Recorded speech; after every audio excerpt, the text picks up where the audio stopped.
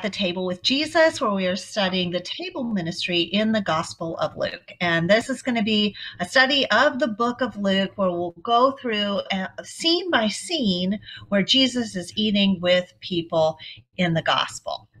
So, we'll do 10 lessons, and we'll follow a weekly format with breaks on certain weeks. And I have the schedule and all the reading assignments on our study page, which will be linked in the notes for this video. And welcome. Let's get started. So we're talking about at the table. So when you think about the table and being at the table, what does that mean to you? How do you think about that? Just in general, like in life.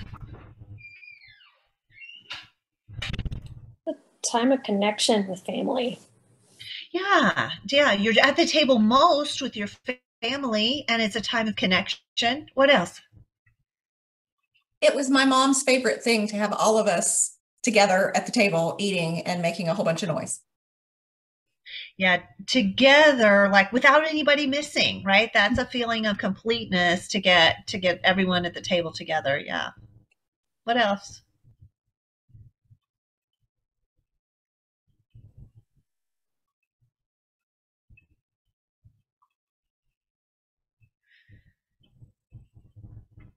At my household, it's a time of no distractions. Okay. Sometimes my kids say, like, Mom and Dad, we should put our phones in a basket, because we all are not supposed to have our phones, but sometimes we're like, what happens?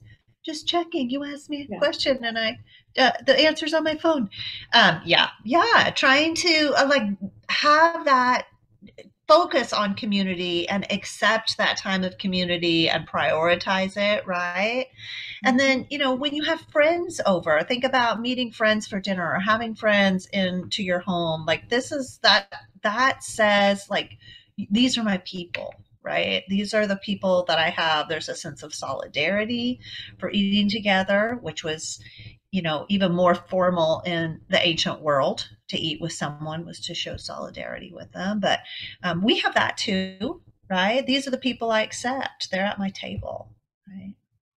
Well, the table is used as a kind of a vision of communing with God throughout Scripture. In Scripture, it's a major theme. So I want us to think back to the Old Testament and consider when can you think of dining with God or at the table in the Old Testament?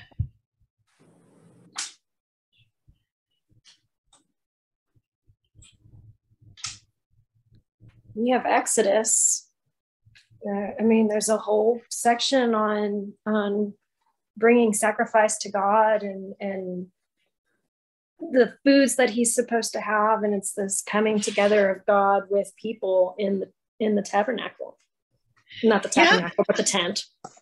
The tabernacle, and later that transfers to the temple, and those sacrifices, many of the sacrificial meals of Israel, like if you brought a fellowship offering, you would sacrifice it on the altar, and then a portion would go to the priest, and the rest would go to the offerer, and they would share it with their community. They would eat it, right? It's been offered to God, but then they would take it back and they would eat it with friends and family, because very often it was a whole animal, right? So it's too much for, just because this guy brought the sacrifice doesn't mean he's going to eat an entire goat, right? Or a young bull or whatever it is. So then it's shared in the community. And so you give it to God, then God is, in effect, the host, giving it back as that meal is shared with the community. Yeah, so all these sacrificial meals of Israel work that way. Great example. What else can you think of? Lightning has been detected in your area. Lightning has been detected. Uh-oh.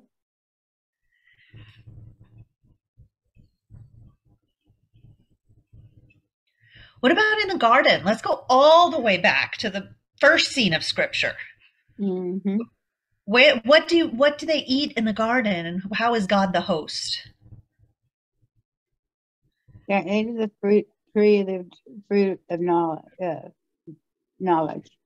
Okay, so they're not supposed to eat of the tree of the knowledge of good and evil, but what tree are they supposed to eat of? All the others.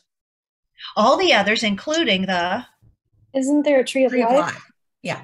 right, the tree of life, right? So this is the tree of life where they would take and eat and live forever. So this is like a food that is somehow conveying God's own type of life, God's eternal life. And so God is the host providing life through the food of this tree in the garden in Eden, right? So from the very beginning of scripture, we get this idea of God hosting, providing life through food. Yeah, what else? There's the covenant that God has with my Abraham. Yeah. Yeah. There's a couple of meals with Abraham, aren't there?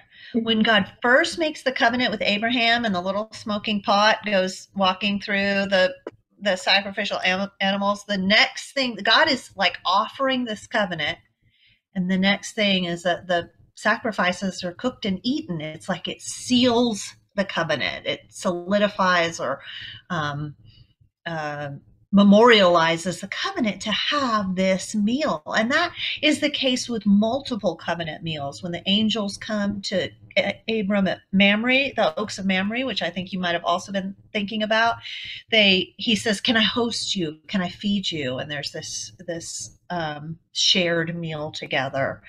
And even when humans have covenants with each other, Jacob makes a covenant with Laban. They've kind of been fighting with each other over Rachel and Leah and the flocks and the herds, and they had all these problems. And when they decided, like, let's have this be the rule between us, let's make a covenant, let's not have this conflict between us anymore, they make their covenant, and then it's sealed with a meal that they take together out of the sacrifice to God. So in a way, it's like God is the witness of this covenant. The food is offered to God, and God hosts the meal between them. Yeah. So it's this idea of, and the festivals, Passover, Pentecost, the Feast of Tabernacles, all of those were feasts in that same sense that we talked about, the sacrificial meals of Israel. Yeah. Any others? We've kind of covered the ones I thought of, but meals come up a lot once we start watching for them. Mm-hmm. They talk about David inviting Saul's son to come and eat at his table. Yeah, so David and Jonathan are such good friends, right? And then David goes back and finds Jonathan's heir, and it's this Mephibosheth, and brings him in and says, "You're going to eat at my table as a sign of my love for Jonathan and my continued carrying out of the promises I made Jonathan in friendship." And so, yeah, that is a great example of like he comes to eat at the king's table, and that is a way of showing love and kindness.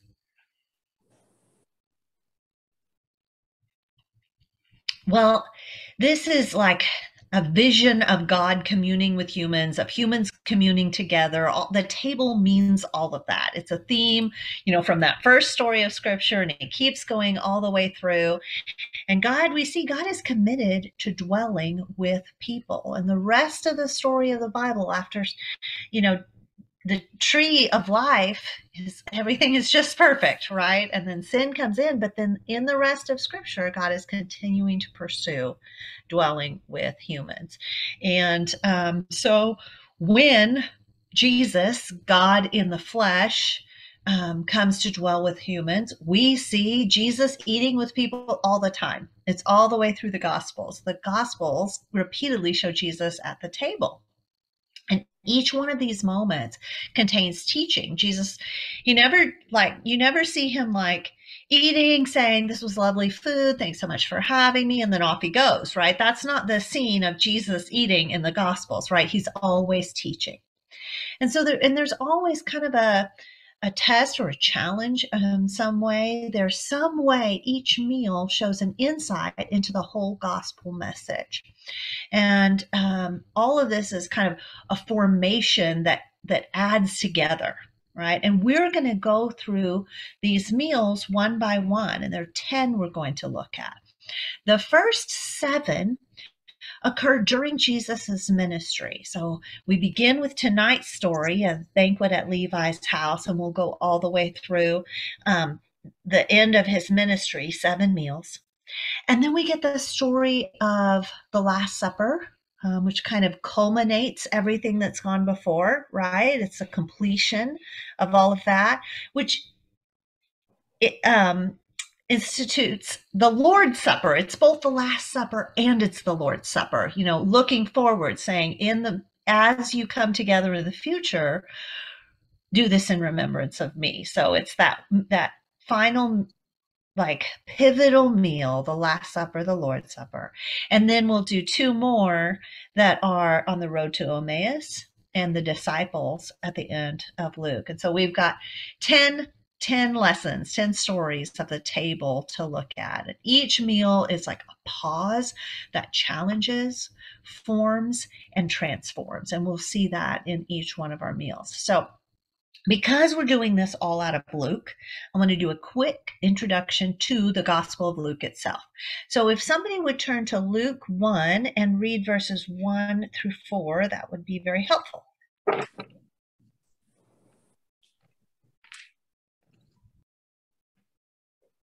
You said 1 through 4? Yes. Okay, I'll read it. Inasmuch as many have undertaken to compile a narrative of the things that have been accomplished among us, just as those who from the beginning were eyewitnesses and ministers of the word have delivered them to us, it seemed good to me also, having followed all things closely for some time past, to write an orderly account for you, most excellent Theophilus, that you may have a certainty concerning the things you have been taught. Thank you. Okay. So who wrote this gospel? Dr. Luke. Yeah. Okay, so we know from church tradition, Luke, and we think of him as the doctor, and we'll talk about why in a minute. But notice in this text, who names themselves as the author of this?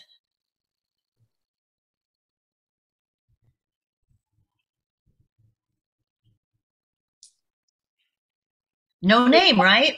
Yeah, no, he's just Yeah, writing so Theophilus. yeah, he names who Theophilus is probably his patron. Right. In the ancient world, I know we've talked about this, so it's sorry if this is a repeat, but we remember that literacy is reading, but writing is a specialized skill that only secretaries had. So when you are literate, you can read, but when you need something written, you take it to someone whose profession is writing, and they write it for you. So Luke, all of this had to have been, there were expenses involved, including secretaries, parchment, time to do we're going to talk about how Luke wrote and the interviews that he needed to do, and all of that would have had expenses. And so Theophilus is probably the person who offered to fund this expensive project. We're thinking about Luke Acts. It's 2 full scrolls. They're both quite long. And so, it would be a substantial project. Theophilus is probably the sponsor. Okay, so it's technically anonymous in that there's no author named in the actual text, but early unanimous tradition of the church holds that this and Luke are written by, Luke and Acts are written by the physician Luke, who was a traveling companion of Paul. And we meet Luke in the New Testament several times. For one thing, as we read Acts, sometimes Acts switches into we. Someone has been writing and saying, Paul did this and they did that, and then so-and-so did this, and then suddenly it will say we. So I'll read you Acts 16, verses 9 through 10. A vision appeared to Paul in the night. A man in Macedonia was standing and appealing to him, saying, "Come over to Macedonia to help us." I mean, this is how it's been written all along. But now, verse 10, when he had seen the vision, immediately we sought to go to Macedonia, concluding that God had called us to preach the gospel to them.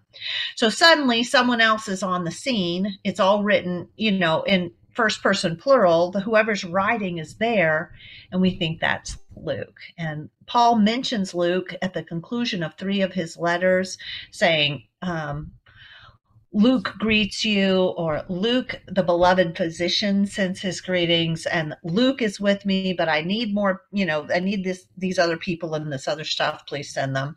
So that's who we think Luke is. What do we know about when Luke wrote? Go ahead, Bethany. So Luke is a scribe? No, he would have had to take all of his material to a secretary to have that done. Just wanted to clarify. Yeah. What do we know about how Luke wrote? What was his principles of writing, according to the text here in Luke 1? He's going to do research and talk to all the people that saw things. Yeah, careful investigation. It seems that Luke interviewed many eyewitnesses as sources, and Luke is long, right? There's a lot in there, and we think that he walked around and talked to a lot of these people that knew Jesus, walked alongside Jesus, were part of these stories, saw these miracles. And in history, we call that a primary source, somebody who saw it or was there. Yes. And so he was diligent about that, to go get primary sources, right? He did have another type of source he used. What else? You might have to just know this. That might not be in the text. Did he use Mark? A lot of scholars believe yes. And I think that seems right to me. I think it's the majority opinion that Mark is written first. Mark is thought to be John Mark, who also shows up in Acts, and he was thought to be a disciple of Peter who wrote down Peter's testimony. So Mark may be the gospel of Peter as captured by Mark. And most scholars think Mark is written first. It's the shortest, right? It's spare in some ways. Mark, he gets after it. He's got action, and he's right into the ministry. And so it's thought that Matthew and Luke then used Mark as a primary source, as eyewitness account, Mark through Peter, and then added to it and expanded, if that makes sense. So we know that he has written sources partly because if you compare Matthew, Mark, and Luke, sometimes they're word for word, and then there'll be a sentence added, changed. And so we get a sense like, oh, if it's word for word and then a sentence is added, then somebody did that on purpose. That wasn't just on chance, right? They wanted to say something more that they knew about this story, or bring out something important to them about this story. And so those additions and changes are crucial, and we're interested in them. Luke also was careful. He says he's orderly. Does that mean he's chronological? Right, not necessarily. When we tell stories, we don't always tell them chronologically. Sometimes we tell something that's most relevant first, and then we go back and tell another thread of a story separately. And so Luke is not bound to be chronological. He puts it in an order that is meaningful. And what is his purpose? Why does Luke write?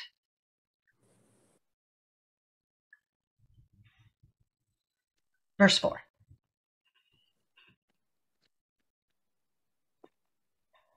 That you may have certainty concerning the things you have been taught. Yeah, the ancients were not that different than us.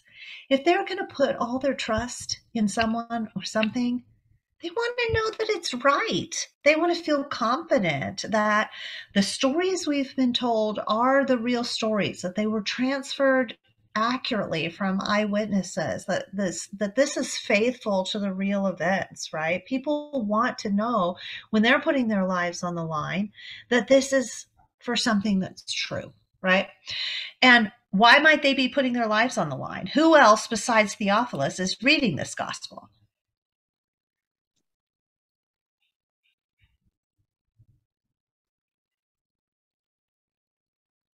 Jews and Gentiles in a Roman government. Yeah, yeah. The faithful, Jews and Gentiles alike, are living in a pagan society under Roman rule. And so if we think Mark was written first, then that's probably shortly after Peter's death. Peter was thought to be murdered in the mid-60s. And then, Mark gets written, and then a little time later for research, Luke gets written, probably around 70, 80.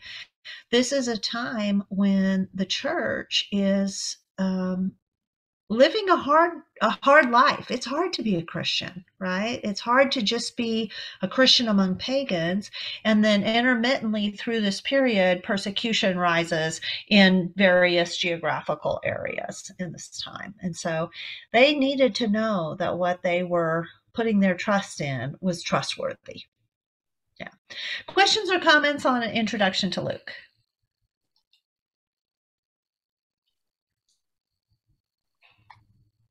Okay, let's get into our text. Look at Luke 5. Now, we're in the Levi banquet story tonight, but I had you back up and start at the beginning of chapter 5 because there are 3 stories here that kind of set the scene, that provide the backdrop for the Levi story. So let's talk about each one of them quickly. What is happening in Luke 5, 1 through 11?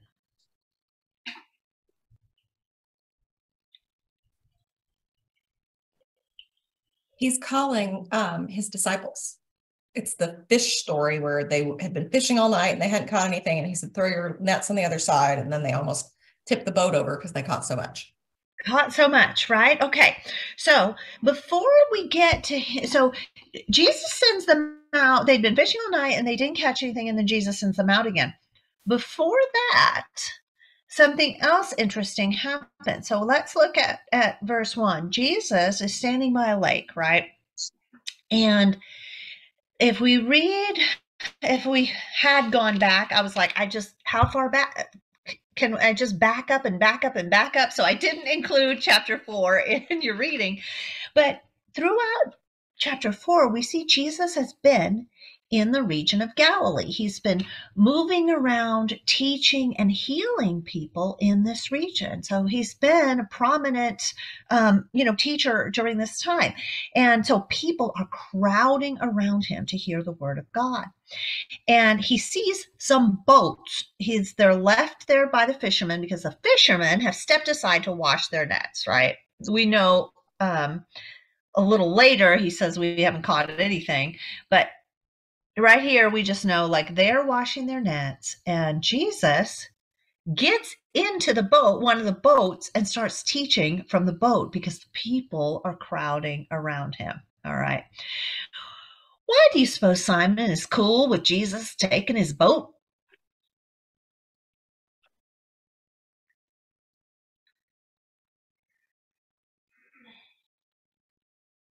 Is this Simon's first encounter with Jesus?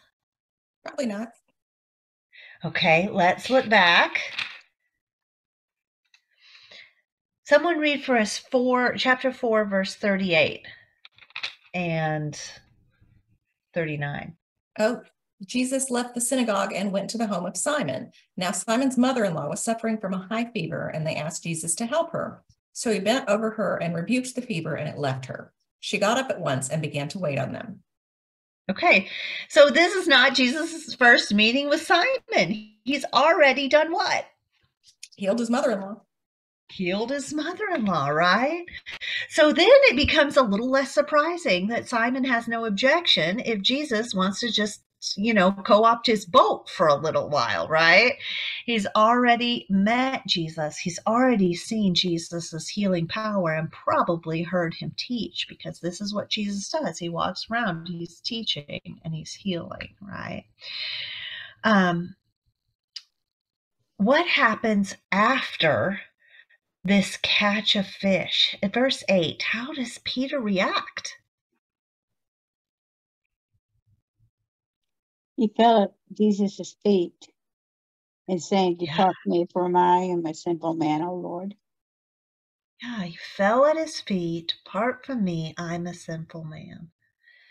What do you think is going on with that?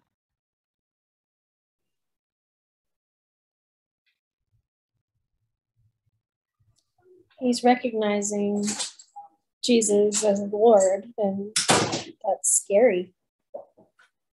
Yeah. And so we have like this foundation of repentance. Go away from me, Lord, I'm a sinful man, that begins this section. This section is going to be, y'all said this story is about Jesus calls his first disciples, right? Well, the end of the section in 6:12 is Jesus goes to his disciples and names the 12 apostles. And so we have like this beginning and ending of Jesus calling his chosen apostles, his chosen, who, Simon and his companions,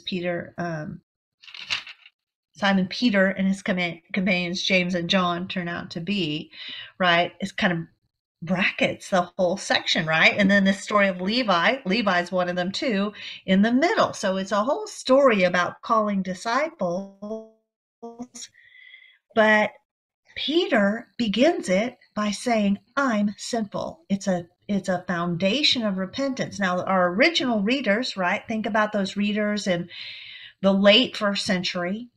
Like, they would know Peter as who? Like, how would they think of Peter? This brave apostle who was fearless and came to them and told them everything. And yeah, who spoke on Pentecost, right? It was the sermon on Pentecost. He's this rock of the church. He's been teaching during this time. He's left prison because like the angel escorted him out in the earthquake, right? Has been by this time martyred for his faith. And so we see this apostle is the rock of the church is exclaiming his own sinfulness. It sets an important precedent for everyone about the need for repentance. And that's, that forms a backdrop for this section. Notice what Peter and his companions do, verse 11. So they pulled their boats up on shore, left everything, and followed him, right? Would that be a common or normal thing to do? Just left your livelihood. Right? They just walk away from their boats. Hopefully James and John's father's there taking, he's going to take care of them until they get back. It's pretty remarkable. It speaks to a great commitment and probably to a relationship that already has been forming with Jesus as he teaches and heals. Like, he must have been a personality that made people able to see that he was worth it, right? Like, he wasn't walking around being neutral. He wasn't walking around being boring or unkind. That magnetism has, like, they've already recognized that he is worth following. Okay, two more stories that form a backdrop. What happens in verse 12 and following?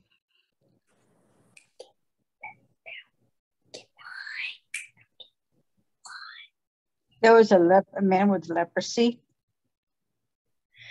Okay, and what happens to the man with leprosy? And he said, if you're willing, I can make you clean. And he said, I'm willing to be cleansed. And immediately the leprosy left him. Right. Jesus cleanses this leper, right? And normally a leper, this man is covered in leprosy, right? Normally a leper was contagious where contaminated those around him. But what happens here? Jesus's wellness heals the leper, right?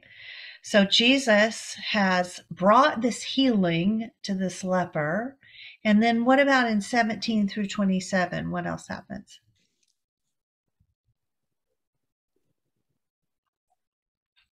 His believers lower the paralyzed man. Yeah, their faith is strong enough that they're willing to let their friend down through the ceiling. And Jesus does what? First of all, he forgives his sins. First of all, he forgives his sins. Is that a minor point to those who are listening? No, the Pharisees' heads almost pop off. Yeah, they have a problem with it. Why? What do they say? They say it's blasphemous. That he doesn't have the power to do that. We have a little foundation here of the Pharisees being interested in what's happening, but Jesus is rubbing them the wrong way. Like they have concerns, right? The penalty for blasphemy is death. And here they are saying, this guy's blaspheming. So already we have sort of a backdrop of this conflict with the Pharisees. But Jesus says the healing of this man's body, his paralysis is healed. He gets up his mat and he walks. The healing of this man's body is supposed to prove that Jesus can forgive his sins. So that too forms a backdrop for our next conversation. Okay, will someone read verses 27 through 39, please? It's kind of, even though there are multiple sections, it's all one conversation. So let's read it as a group. You can get up. After this, he went out and saw a tax collector named Levi sitting at the tax booth, and he said to him, "Follow me." And leaving everything, he rose and followed him. And Levi made him a great feast in his house, and there was a large company of tax collectors and others reclining at the table with them. And the Pharisees and their scribes grumbled at his disciples, saying, "Why do you eat and drink with tax collectors and sinners?" And Jesus answered them, "Those who are well have no need of a physician, but those who are sick. I have not come to call the righteous, but sinners to repentance." And they said to him, "The disciples of John fast often and offer prayers, and so do the disciples of the Pharisees, but yours eat and drink." And Jesus said to them, "Can you make wedding guests fast while the bridegroom is with them? The days will come when the bridegroom is taken away from them, and then they will fast in those days." He also told them a parable. "No one tears a piece from a new garment and puts it on an old garment. If he does, he will tear the new, and the piece from the new will not match the old. And no one puts new wine into old wineskins. If he does, the new wine will burst the skins, and it will be spilled, and the skins will be destroyed. But new wine must be put into fresh wineskins. And no one, after drinking old wine, desires new, for he says, 'The old is good.'" Thank you. Okay. I have a question. Yes. Levi was a tax collector. The Levites were the priests. Okay, so the name Levi does not indicate that he is a Levite necessarily, but and I don't know if we know, Levi is probably the same as Matthew, because this is the same call followed by a banquet story that we get for the call of Matthew in the Gospel of Matthew. And it's thought that these are the same person, Greek name and Hebrew name. And so I don't know. I know that, but I don't know if we know the tribe of Levi / Matthew. I'm not sure about that. I think we can see by the fact that Levi is a tax collector, what would his relationship be with the practice of Jewish faith? Priest or not, right? Like what? Is he one of the practicing Jews? No, he's working for the Romans. Right, he's working for the Romans. Like he wouldn't be, no matter his heritage, he's kind of left, right? He's left that like strict religious practice that we would see from more observant Jews, as we would call observant today. I don't think those are terms from that time, but how we would think of it. So this is Levi.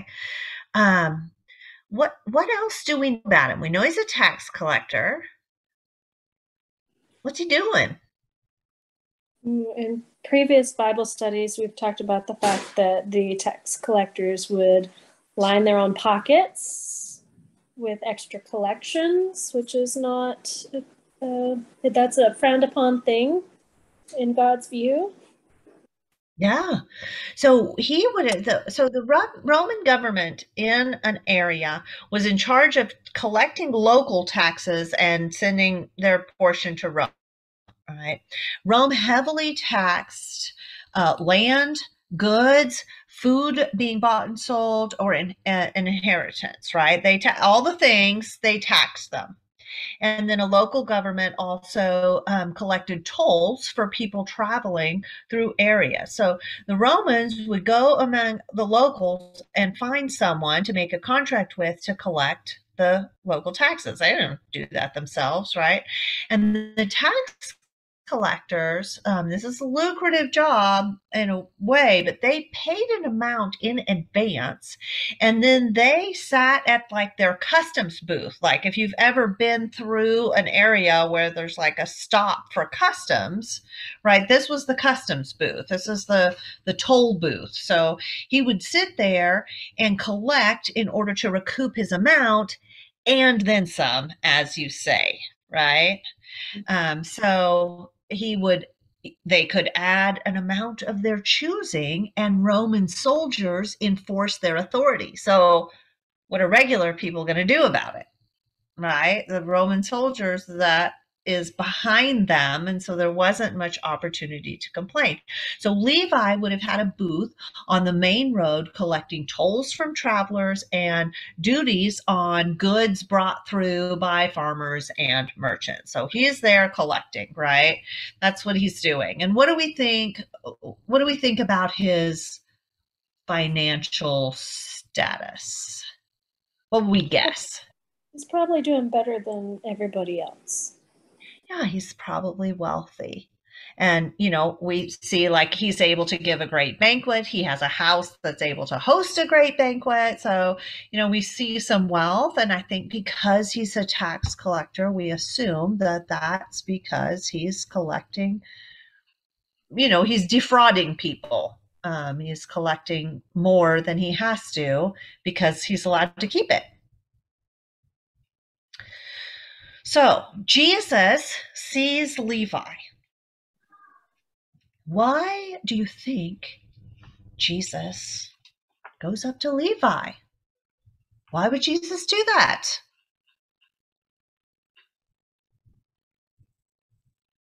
He wants to change his heart. He wants to teach him. Yeah. Well, based on the idea of Jesus kind of circulating in Galilee and how we saw he's met Simon before, when he meets him again, do we think this is Jesus's first time to notice Levi? Or Levi's first time to notice Jesus? Right? They have probably... Go ahead. I think it's interesting also, because after that, Jesus answered them, "Is it not those who are well that need a physician, but those who are sick? I've not come to call the righteous, but the sinners to repentance." Okay, so what category does that put Levi in? He's sick. The sinner, right. The sick, the sinner, right? Who seems to be ready to repent, right? So it seems like Jesus must have sensed in Levi a willingness. And he was correct, because verse 28, what does Levi do? He leaves, drops what he's doing. Left everything and followed him. The exact same phrasing that we saw with Simon Peter and James and John, right? These Mhm. apostles are willing to just Levi leaves. What is in front of him when he walks away? People that are going to give him money. Yeah, and the money that people, like, he literally leaves money on the table, right? Like, there's probably a pile of money there that he has collected, and he just walks away into what will be a completely different life, right? What is he leaving? What is he losing? His livelihood, probably his house, the support of the soldiers. Yeah, he's despised, and if he's not going to collect taxes, he doesn't have any backup.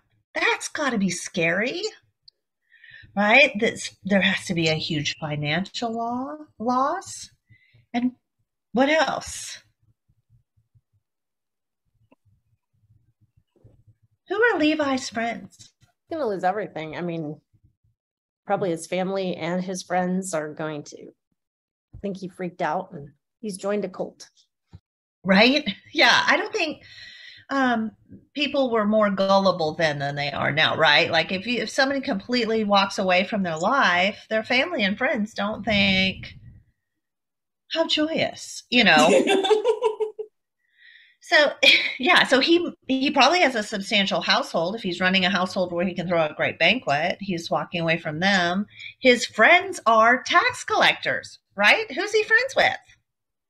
And now he's not a tax collector. He's going to walk away. So what does he do? He has a party. He has a party. Why? Because even though his family may not be joyous and his friends, he is joyous because he is repentant and forgiven. Yeah, he has a new life. And to me, this action of throwing a banquet, inviting all of his tax collector friends and his other friends, says he wants to offer them what he has. He's excited about it, right? We're going to talk in a later lesson. We'll talk a little bit about the setup that a Greek dinner would consist of. The Greek symposium would have a very specific setup, but the guest of honor in one of these dinners would normally be someone who was given, and I would like sit to the right of the host, and they were the person that was given a chance to teach or lecture or speak or entertain in some way, right? So if Jesus, who's the banquet for? It says he gave a great banquet For his house. Okay, not for his house, but for, well, our translations may vary. I don't know. What do y'all have? For Jesus at his house. Okay, for Jesus. So the banquet is in Jesus' honor. So Jesus is the one who's going to be teaching at this banquet. He's like, let's give Jesus a chance to speak, right? And it's at Levi's house. So this seems to be like Levi's opportunity to share this good thing that he is excited about. And who are the attendees? His fellow tax collectors, but apparently also Pharisees and some of the disciples. Right. Okay. So it's quite the mixed group, isn't it? He's got the tax collectors and the others. In Mark's gospel, Mark calls them sinners. Luke changes it to others. And yet later, in Jesus's words, we think, okay, well, maybe sinners is apt because of the way Jesus talks. But it seems like the disciples are there, and it seems like the Pharisees are at least looking on from very close by, right? Are they at the table? Did they come into Levi's house? Were they so drawn to Jesus that they went all the way into a tax collector's house? Or did they stay on the outside and criticize? It's kind of seems like maybe they stay on the outside and criticize, but but they have to be there. Close. They have to be there because Jesus responds to their bickering while he's right. teaching. Who do they complain to?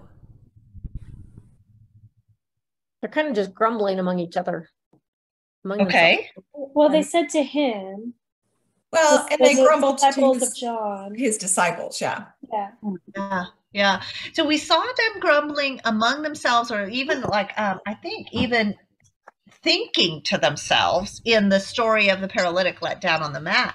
And then here, as we progress to this banquet story, and maybe the banquet was in a courtyard, and so they could kind of listen in from close by, but they're close. They're there in some way, right? It says they complained to his disciples. And I think of these original readers from the late first century. Like, were they getting people complaining to them that they associated with the riffraff? Right? Is this how would they think of this as like in parallel to a story from their own lives, right? And so they complained to the disciples, why is he eating with the riffraff? Why is he with these sinners? Right? But who answers? Jesus. Yeah, they complain to the disciples, but there's Jesus, and he teaches in his answer. So Shirley read that for us already. What do you think this response means?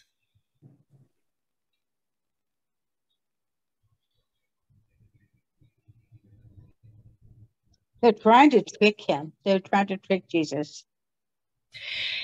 Yeah, they think they have a really good point, right?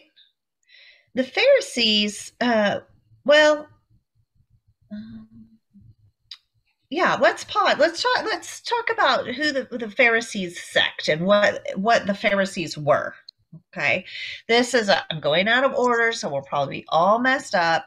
But the Pharisees were a group that started like in the 160s BC, the time of the Maccabees. So if you were in our Daniel study, this is the time that all of that Maccabean stuff came to fruition, and the Pharisee sect started because they felt that Israel needed to separate itself from these evil and corrupting influences from within Judaism, right? They wanted to be pure, law following, obedient Israelites. And so their name means separated one. It comes from Nehemiah 10:28, which is a description of the people who were ready to follow God purely and separate themselves. So they were separated ones. This is a group that's actually quite popular with the people in Jesus's day. They were laymen, they weren't priests, they weren't wealthy. They were common people, and they were trying, their whole philosophy was that if Jews would clean up their act, then God would send the Messiah. Okay, so this is how that logic came about, right? They said, okay, in the original covenant, God said, obey my covenant and I'll bless you and you'll be stable in the land. If you disobey, I'm sending you problems. You'll go into exile. Well, they disobeyed and God sent them into exile, right? They come back from exile, but they're never that free people again. They have all these overlords, a series of overlords. They're oppressed. And so they're longing for the Messiah, the promised one that God had said he would send to really fix all of these elements of exile that still exist, even though they're back in the land, right? And so they're saying, like, if obedience was what God wanted, then let's really, really obey, and then God will send the Messiah. So they're trying to get to the blessing of the Messiah by getting everything right. And they're like, everyone who's not willing to do that, we got to cut them out. They're just sinners. They're an evil influence. We can't let our nation fall into this constant corruption, right? We got to get it right so we can get the blessing. They felt they had to be zealous for the law and root out the faithless from among God's people. So how are they thinking of the tax collectors? They're going to bring them down. Right? They're further away. They're dragging the whole nation away from faithlessness to God. They're traitors to Israel. We got to just cut them out. They can't be any part of us. How are they thinking of all these sinners who are maybe, they're certainly not observant, practicing, sacrificing regularly, obeying the law Jews? How are they thinking of the sinners? They shouldn't be associating with them. No, can't afford to. Have to get rid of all of these elements that are bringing down the purity and obedience that they've got to have. So the Pharisees would not only keep the law, but they had extra laws that they considered, that it's called the oral law, but they considered it a fence around the law, right? We won't ever get to breaking the law if we don't break any of this, because it's on the outside of the law. It's a fence around the law. Under their logic, what is the problem with what Jesus is doing? Jesus is running across the fence and the laws. Yeah, he's just And he's mowing them dragging down. people with him. He's with the riffraff. These are the people that are bringing down Israel, and he's right there with them, right? It's guy like, this is a disaster. Why are you doing this, right? So of course they have a problem. How does Jesus think about it?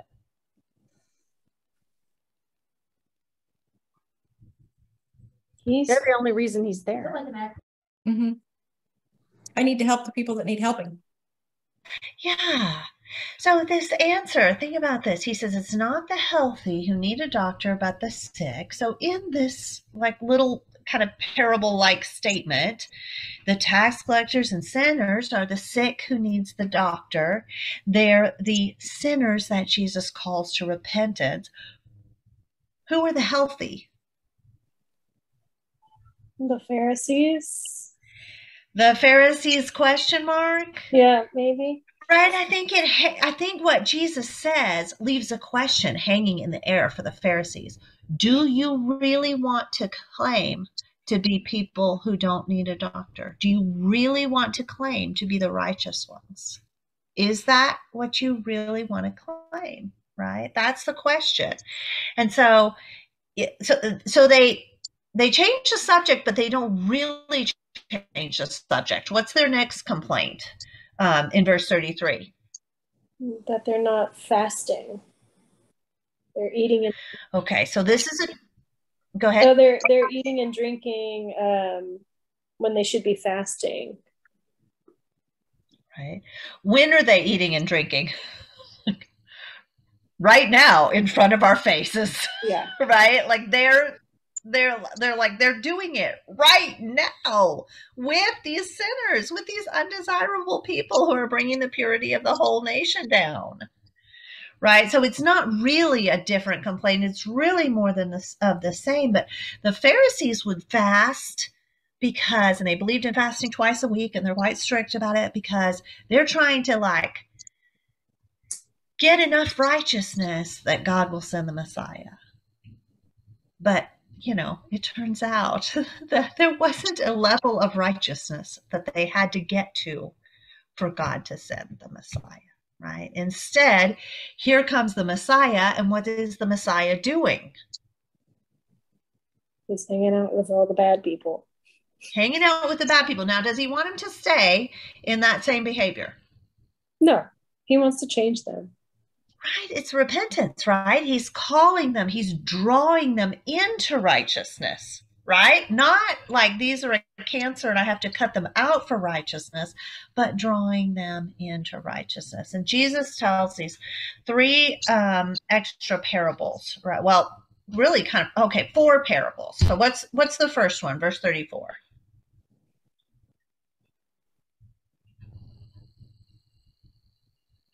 Well, the first one is, can you make the wedding guests fast while the bridegroom is with them? Essentially, okay. Here I am. I'm your bridegroom. Are you really going to fast while I'm here? I'm with you. He's in the role of the bridegroom, right? He's in the role of the host. So Levi's hosting the banquet, but who is the true host? Jesus. Jesus, right? Jesus in some way is always the true host of every banquet, right? Because he is, just as God is the host, like the offerer brings the sacrifice and offers it to God and then shares it with their family. So in that way, God is the true host of the feast. Here Jesus says, I'm hosting. And this is a joyous time because of this repentance, right?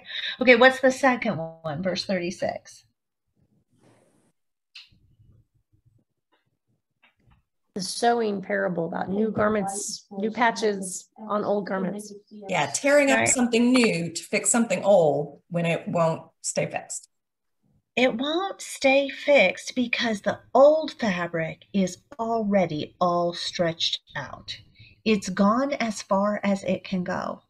It's just like the wineskin from the third parable. It's already gone as far as it will stretch. And so that question continues to hang in the air. Have you gone as far as you're willing to go? Are you stretched out? Are you stuck in the old way? And then he concludes with that final parable it's just a single line in verse 39. Anyone after drinking old wine, what do they want? Desires new, for he says the old is, or no. Right. They're Who's saying, I don't want the new, the old is better? Yeah. Who's saying that?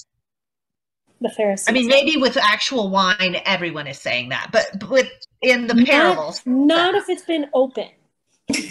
Okay. There you go. It's Maybe been that's a open good way to think of it, right? Yeah. Nobody wants vinegar. Yeah. Right. In this case, he's talking about the Pharisees, though. Right? Are they going to continue to say, we're healthy, we want the old way? It's all kind of connected, right? Just like the leper, like the health goes from Jesus into the sick person, right? Just like the paralytic, the forgiveness goes with the healing. So Jesus says all of this is connected. What I'm trying to do is bring everyone to righteousness, which equals health and wholeness. Righteousness is not the Pharisees' concept of getting everything right to make God do something next, right? Jesus is drawing them in to health and wholeness, right? And Levi and some of his friends, it seems, accepted. And so the question for the Pharisees is, what are you going to do, right? The Pharisees' way is to try to build a group that gets it right, and they want to cut out everybody who they think has it wrong so they can get God to act. What is Jesus's way? Heal the sinners. Yeah. What did you say, Shirley? Heal the sinners. Mm-hmm. Yeah, help the sinners. What did you say, Bethany? Invite everyone in, include everyone, like pull in as many as you can. This is radical inclusion. He's not just including people who are a little bit unsavory. He is including people who are totally ostracized, who are considered traitors to their nation and their faith, probably by themselves as well as by everybody else. And in some real way, they were. Their betrayal was real. Jesus's inclusion is audacious. We get so used to these stories. It took me reading this over and over to go like, oh, wow, this is crazy. Jesus is doing crazy stuff.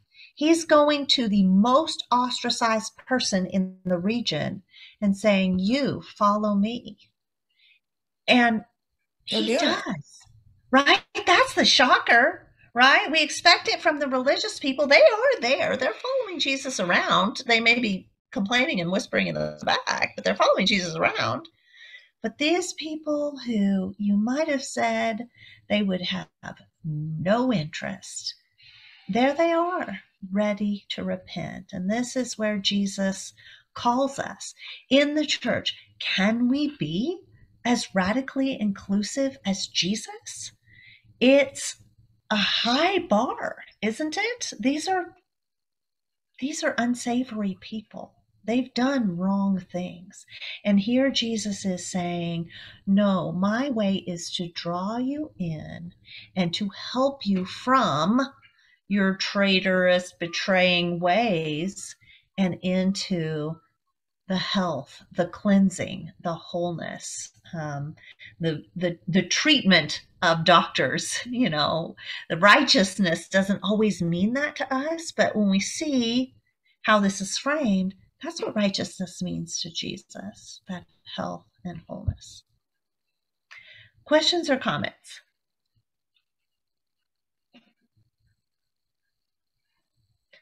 Well, thank you all for a great discussion. It was very good. We'll do our prayer time, but first I'll tell you our reading for next week, which will be on the study page, is Luke 6:12 through 8:56. So we're going to be studying in chapter 7. There's a story of Jesus at the home of Simon the Pharisee. So we're back with another Pharisee story next week. We'll look at that whole section and study that table story for next week. So thank you.